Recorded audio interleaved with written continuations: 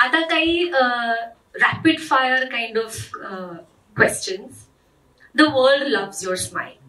पण तुमच्या स्माइलमुळे तुम्ही कधी प्रॉब्लेम मध्ये आला होतात का? Any embarrassing moment? स्माइलमुळे नाही, पण मी सांगेन की मला म्हणजे आई बरोबर बसायची मी गायला, तर खूप आवडायचं. तर कधी कधी क्लासिकल चीजा असतात ना, त्या गायची तिच्याबरोबर. तर ती एकदा त्यांच्या गुरुजींच्या घरी गेलेली आणि मी पण गेलेले त्यांच्याबरोबर. आणि ती म्हणाली की माझी मुलगी पण गाते, हा छान गाते. तर त्या म्हणाला अच्छा काय गाते? हा क्लासिकल चीज गाते, माझ्यावर बसून गाते ती कधी कधी. आणि मग मी लहान होते तेव्हा 4-5 वर्षाची. आणि मग आई म्हणाली चल गाऊन दाखव ना. तर काय गाऊ? तर काही गा.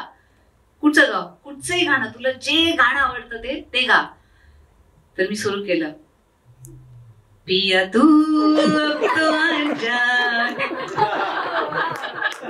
आई म्हणाली I've never been so ashamed.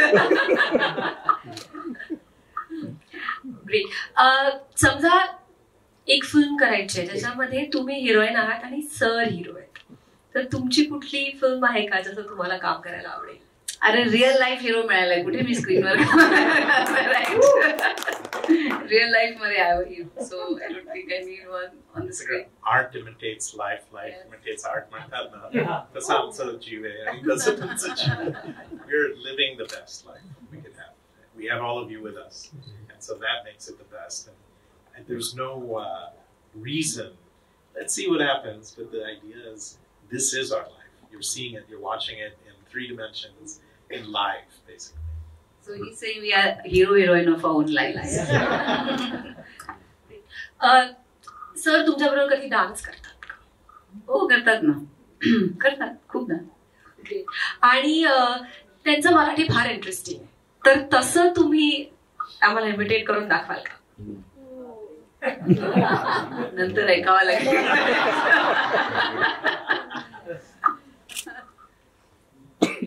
ते काय ना, सगळा आपला जीव असतो.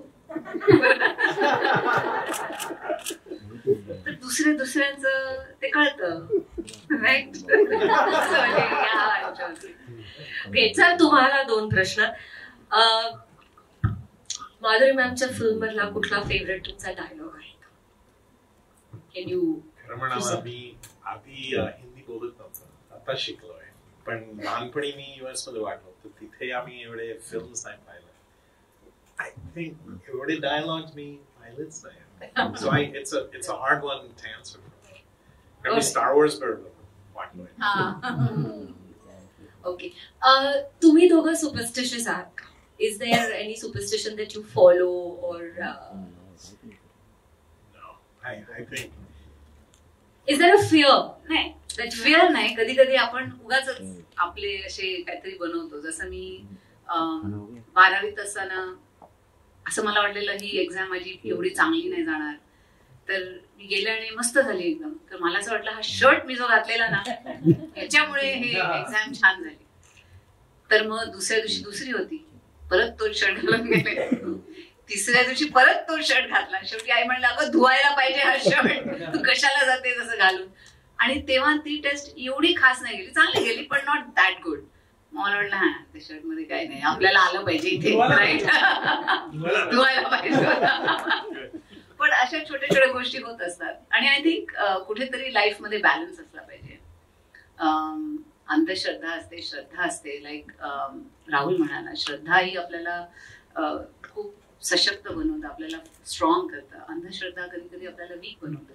पण काही श्रद्धा, अंधश्रद्धा काही असो, आय थिंक लाईफ मध्ये बॅलन्स पाहिजे. कारण शेवटी आपलं जे लाईफ असतं ते आपणच घडवतो, आपलं जीवन आपणच घडवणार आहोत.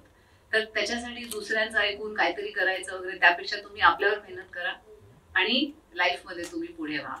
तर अशीच काहीतरी आमची ही फिल्म पण आहे. So that's what I strongly believe. आणि आम्ही कुठेतरी असे थोडेसे सुपरस्टिशियस आहोत की जानेवारी मध्ये रिलीज होणाऱ्या फिल्म सुसाट चालतात.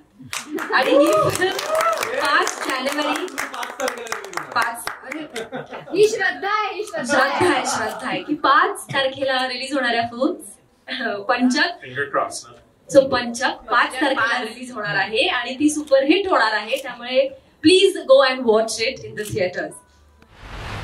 रसिका हो, कलाकृती मीडिया म्हणजे मनोरंजनाची लयलूट. मनोरंजन क्षेत्रातील किस्से व घडामोडींचा आस्वाद घेण्यासाठी कलाकृती मीडिया या यूट्यूब चॅनलला सबस्क्राईब करा आणि व्हिडिओ लाईक करा.